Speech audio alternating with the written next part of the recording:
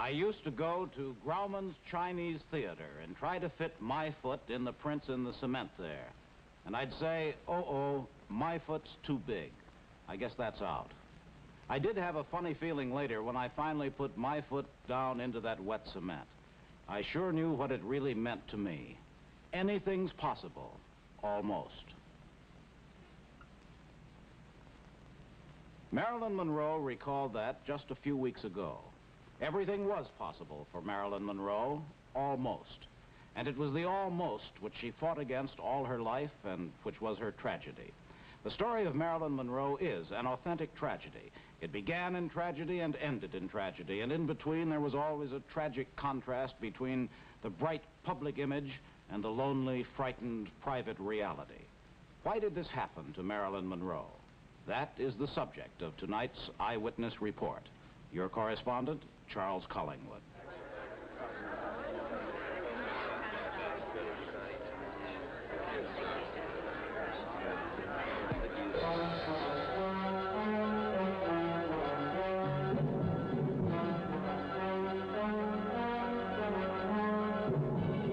Eyewitness, the big news of this week.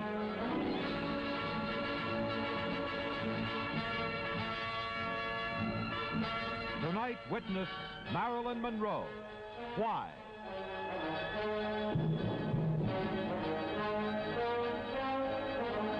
This program brought to you by Polaroid Corporation, maker of the Polaroid land camera.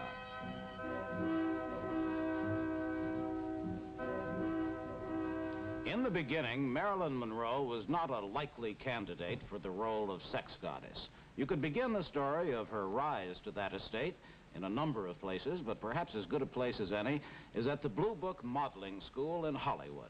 Its proprietor, Miss Emmeline Snively, was Marilyn Monroe's first mentor. Well, she first was brought in by a photographer in August 1945. When she was working in a defense plant, she had been in a beauty contest, and this man had shot some test shots of her and thought she might make a good model, and brought the Kodachromes in to show me. And what made you think then that she had the qualities which you would want as a model? Well, she was a clean, shining, pleasant, expressive-faced little girl. We said the girl next door type.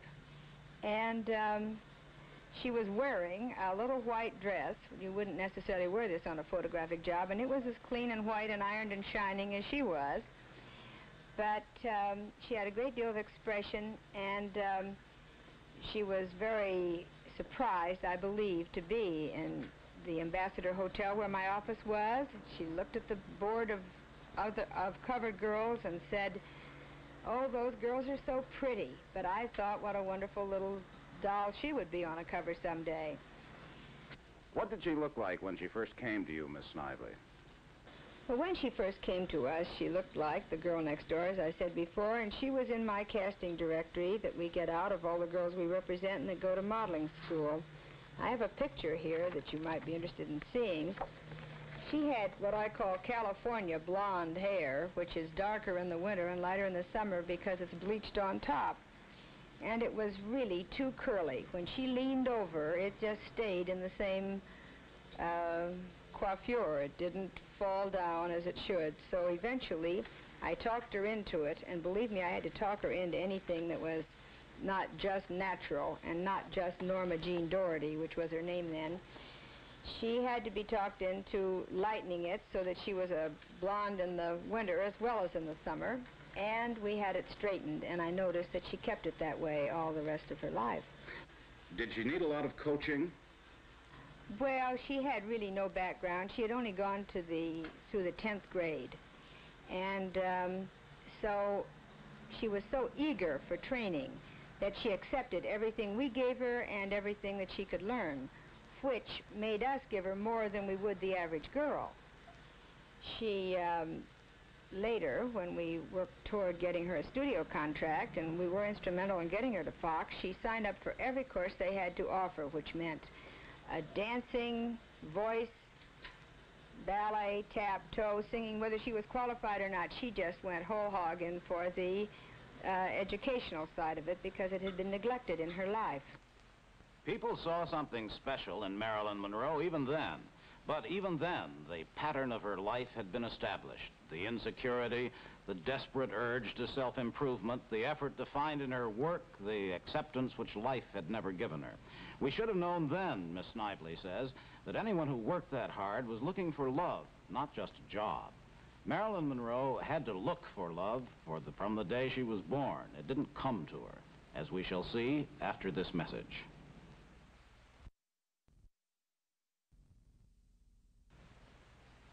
Marilyn Monroe was an illegitimate child. Her father disappeared when her mother announced her pregnancy. So Hollywood film cutter Gladys Baker gave her baby her own name and maybe the dream of celluloid stardom. Her mother became mentally ill, was sent to an institution. The child's life became a series of psychological jolts. She bounced from foster home to orphanage to foster home. At age 5, Marilyn once said, "I think that's when I started wanting to be an actress. I didn't like the world around me because it was kind of grim." The orphanage said she was well-behaved, thought she was happy. Maybe she was an actress already. Still in her teens, a war plant beauty queen, the first of such diadems, the stepping stone to Miss Snively's and the beginning of her transformation into a cover girl. In 1 month, she appeared on the covers of 5 so-called girly magazines. A phase of her career she discussed with Edward R. Murrow, person to person. Well, now, your picture has been on the cover of almost all popular magazines, hasn't it? No, not the Ladies' Home Journal. That you would like, would you? Yes. Why? Well, I used to long for it. I used to appear on, when I was modeling, on men's magazine covers, such as, I don't know, Squint, Peep, Take a Peep, all those things. But not the Ladies' Home Journal. No. He was 20, a war worker, then a merchant seaman. She was 16, confused, insecure, and she later said she married Jim Doherty to avoid returning to an orphanage. They were divorced in 1946. He remembers her as a good cook. Her second marriage was something else again. Joe DiMaggio was a symbol in his own right. True, his was a very different world from hers, but it seemed at the time a perfect marriage, although her career conflicted from the beginning. She interrupted their wedding trip to Japan, leaving DiMaggio in Tokyo to tour the Korean front lines, entertaining the troops. It was something she felt she ought to do, something she wanted to do. She felt a sense of obligation to her public, and these performances in sub-zero temperature were a show of gratitude. But she was already developing pneumonia, and there were signs of marital unhappiness. The marriage ended as it began in the full glare of publicity. Her unhappiness on display, Hollywood style, at a front lawn news conference.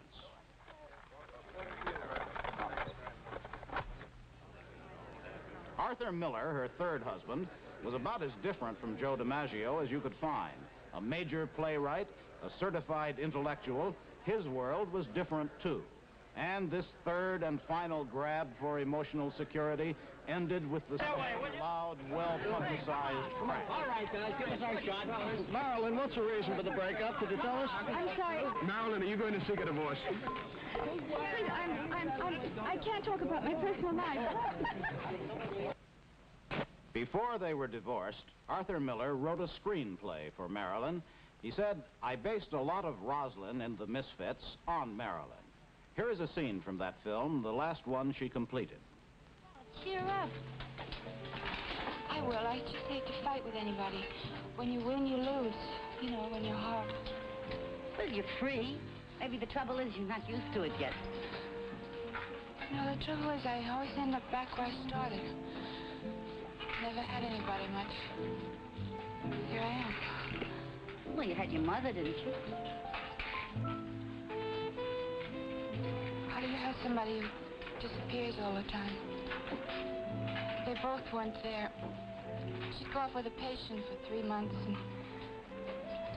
you know how long 3 months is to a kid.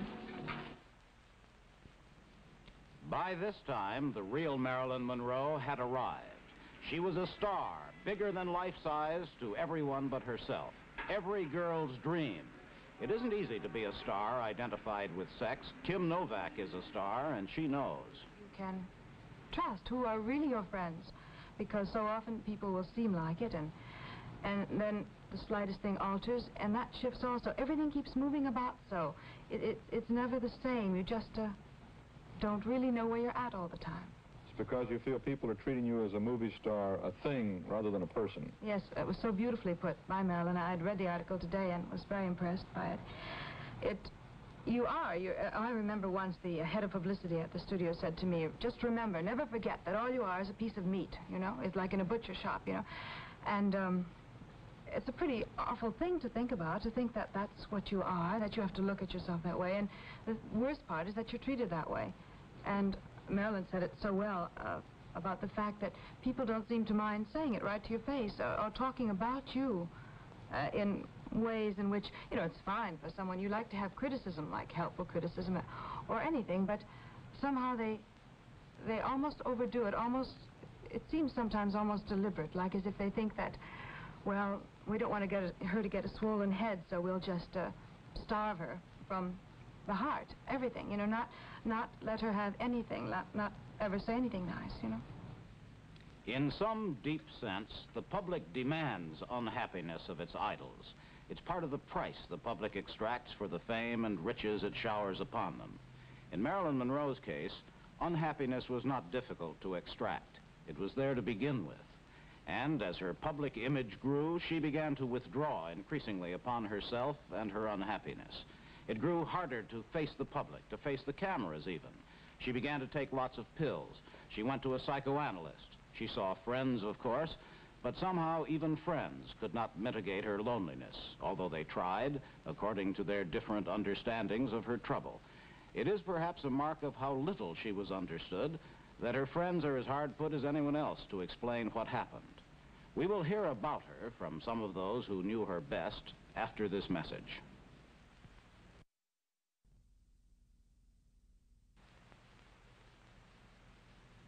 Lee Strasberg, her friend and teacher, delivered the eulogy at Marilyn's funeral. Harry Reasoner asked him last night about reports that her life was increasingly tangled. Well, in the first place, there was not as much of a mess as has been made out. I mean, the actual thing that happened at the end is naturally a tragic one. But in the first place, whatever happened to her before goes back a long time, obviously, to early childhood, which created deep disturbances within her and deep emotional problems.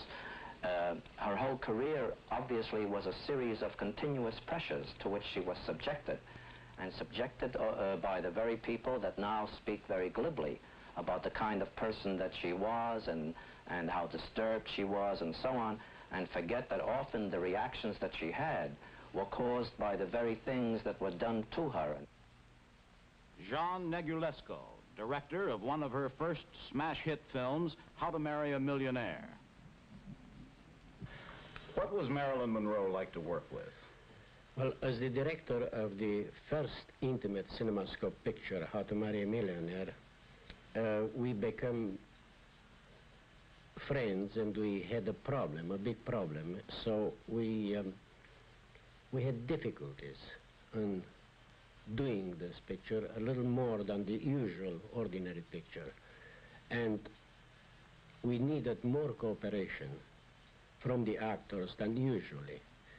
I found Marilyn Monroe alert, enthusiastic, and especially hunger for being, for knowledge, for being better. And this probably accounts for the name she got of being late. But she wanted so much to be so perfect for it that she always retarded her arrival in front of the camera.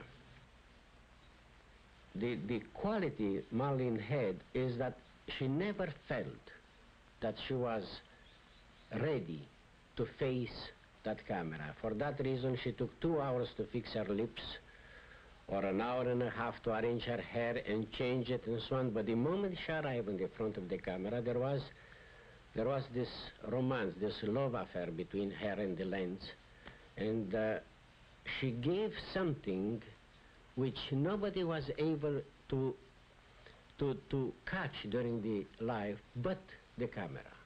You see, the camera to us is still that extraordinary mystery, which we never know what it will catch, because we all think we're always making great successes, you know, and until the film gets together, the camera has got the success or the flop. As an actress, she always wanted to find a key, a simple answer to the character she had to portray.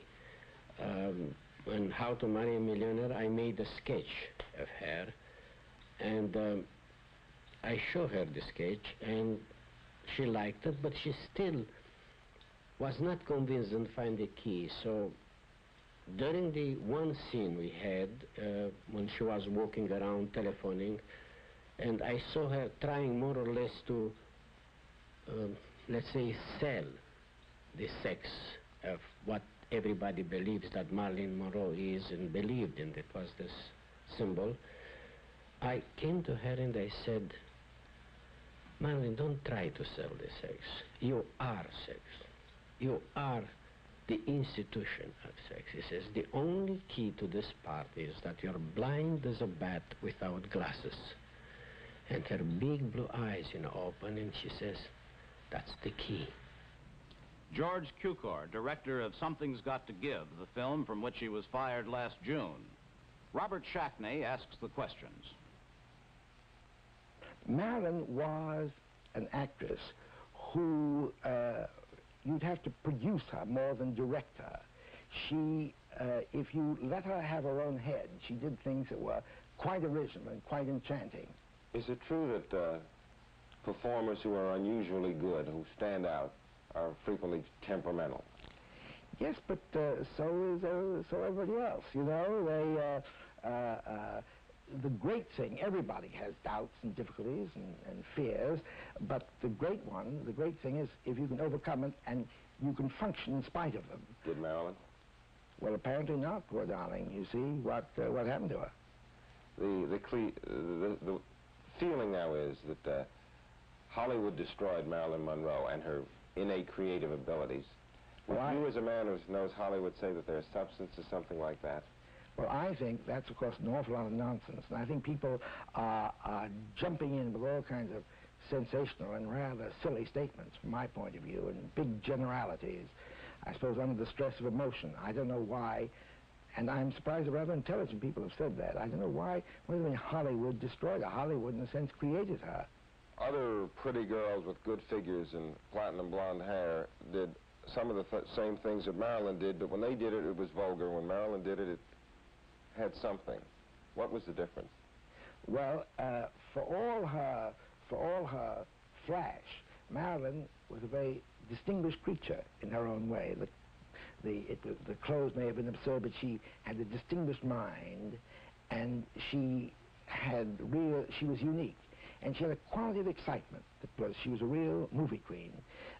Just even when she was fully dressed with a big fur coat on and she ran across the screen, you followed her. There was this curious excitement with her.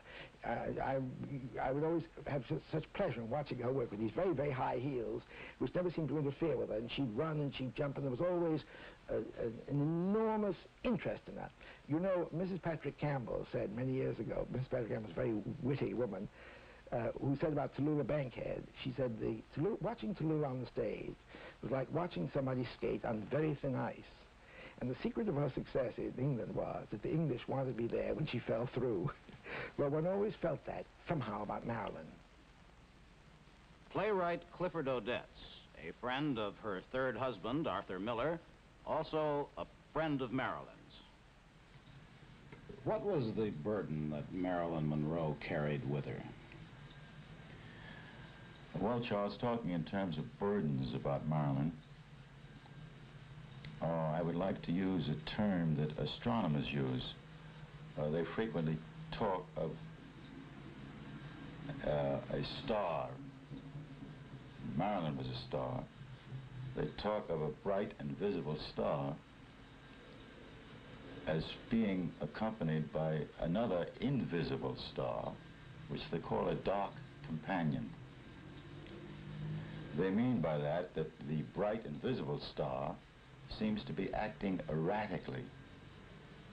It won't stay in the orbit that they have preordained for it, as an example. And they then realize that the bright invisible star is being pulled out of orbit. Its pathways or trackways are being determined by an invisible star, which they call a dark companion. And about Marilyn, I feel that always in her life, her adult and working life, the years of her fame, she was accompanied by this kind of dark companion. And what would that be in her life? Those would be the early and what I think are the invincible patterns of childhood. They would have to do with a severely mother-deprived life. They would have to do with not being wanted as a child, being shunted from foster home to foster home. They would have to do with being not only deprived, but even, from her point of view, despised, rejected, unneeded. So that the total result was a very severe lack of self-esteem on her part. And always, this luminous star traveled with this dark companion. When she was working in front of a camera, there she had to be in full panoply, ready for everything, ready to grapple with any emergency. And it was not her nature. She was too uncertain. She was too shy. She would brave out things. The fact that she was dilatory so often meant that she had an unconscious, deep resistance to standing there and working at the moment. She felt she didn't look her best. She felt she couldn't work her best that hour. And then she would try to dodge the working problem. She lacked what I would say a well-trained circus pony has. She lacked flexibility. She lacked tractability. She lacked cynicism. If she'd been more cynical and just approached the work as not only a craftsman, but just in a kind of easy way, well, I brought myself there, they've photographed my body, now I can go about more important things. If she'd had that kind of cynicism, she might have been happier, but that was not her nature. Her nature was sensitive, intuitive, idealistic. Clifford, how will Marilyn Monroe be remembered? She has been a legend in her lifetime. This is obvious. It need not even be said. But I think that now that she's gone, she will become an even greater legend. I feel it in the air everywhere I go. People were very shocked about her death. But there's a feeling that the legend is spreading, that she will be more vivid, fresher and greener in death than she was in life. I'll be back with more on this legend of Marilyn Monroe in a moment after this message. Marilyn Monroe is not, of course, the first Hollywood star whose problems were greater than her strength to bear them. But there is something that sets her apart in death as there was something that set her apart in life. Some quality of universality to which people instinctively respond. The things that struck her down were things against which we all fight. Maybe we sensed this all along, and maybe that was the secret of her extraordinary appeal. Life had conspired against her from the start, and its subtlest conspiracy was that when it seemed, as it must have seemed to her, that she had won, it was the sign that she had lost. The Los Angeles Medical Examiner said today her death is still unexplained, but there was always something about her that was unexplained. Her story is the stuff of legend, and like all legends, it lends itself to be interpreted as you wish to interpret it. She was, as Clifford Odets said, one of those accompanied all her life by a dark companion. It drew her to destruction. This is Charles Collingwood. Good night.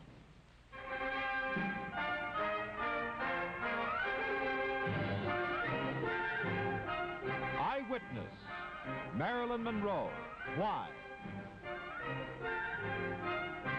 Has been brought to you by Texaco and your Texaco dealers in all 50 states, where you can trust your car to the man who wears the star.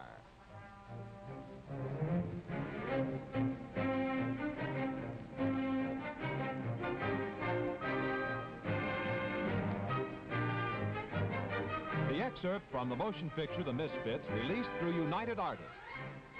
Origination from Television City, Hollywood. Next Friday and every Friday at this same time for the drama of big events, keep an eye on Eyewitness.